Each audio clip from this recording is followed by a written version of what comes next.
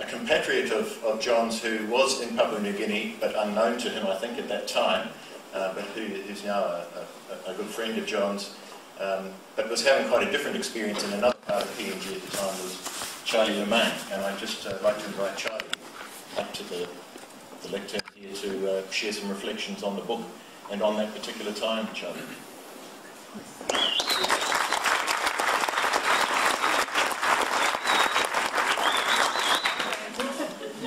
Well, thank you, Simon, and thanks, John, for inviting me here. I wasn't quite sure why I was invited, but we have talked quite a bit about Papua New Guinea on and off. But first of all, the book Jack Muir and Papua New Guinea. If you know Jack Muir, and if you know anything of Papua New Guinea, that's a volatile mix.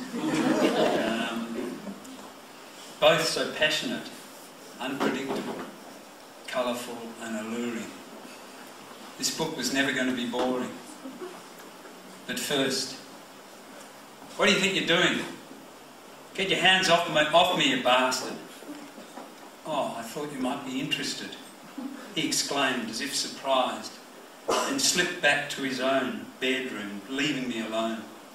So alone, so very alone, angry and alert to my first miserable night in a foreign land.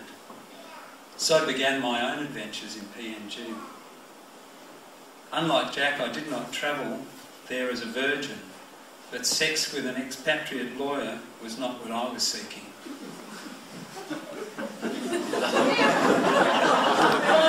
I don't know that anyone does. Robbed and nearly raped on my first day in Port Moresby. Things improved for me after that. I too travelled to the Highlands. I lived in a remote village in the Chimbu province, overlooking the majestic Wagi Valley. I was embraced by the people I lived with, the village I lived with. They were gnarled, stunted and ferocious looking people. But they were warm, generous and playful.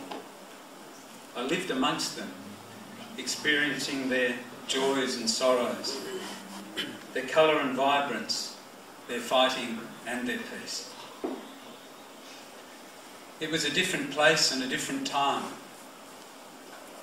And this is the place that John takes us to, through Jack. Papua New Guinea in the late 60s, our nearest neighbour, our de facto colony, wild, mysterious, primitive, brutal. It acted as a magnet, luring generations of young Australians. Colonials, misfits, adventurers, rogues and saints. John, Jack and myself were among those. Jack Muir acts as our guide as he takes us on a roller coaster romp through this time and place. An employee of the Colonial Bank of Australia, or a bank Johnny.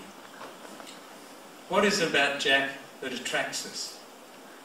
He speaks to us through his extremes, so manic and impulsive, yet sensitive and reflective. We're all here today in some way because of him. I met John through Jack. His first novel, Boy on a Wire. I too attended the same grammar school. Our experiences were contradictory, but also universally the same. John talked then of the seed of Jack's next adventure, Papua New Guinea.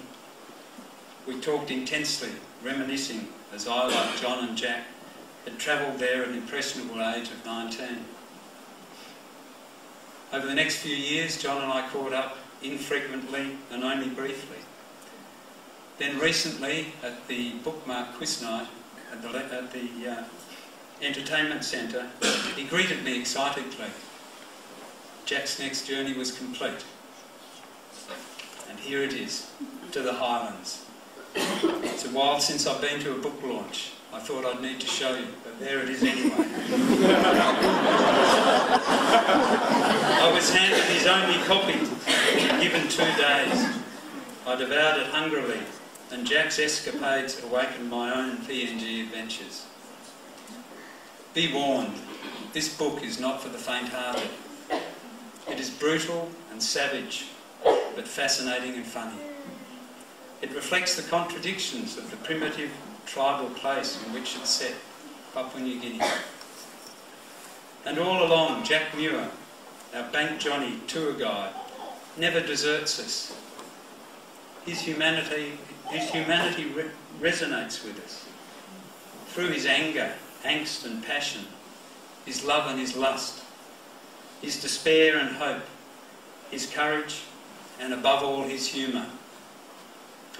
And always there is the sex and the drinking, and the drinking and the sex, and the sex and the drinking.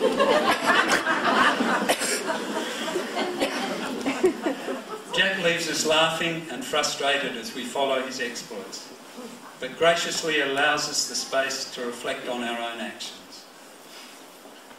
This you must discover for yourself. This is a colourful, passionate roller coaster of a novel, and I commend it to you. I encourage you to buy at least one copy, get John to sign it, take it home, and slip back to a former time and place and enjoy the ride. Congratulations to John for pulling this together, and I'll be waiting patiently for the next instalment of Jack's sagas. Thank you.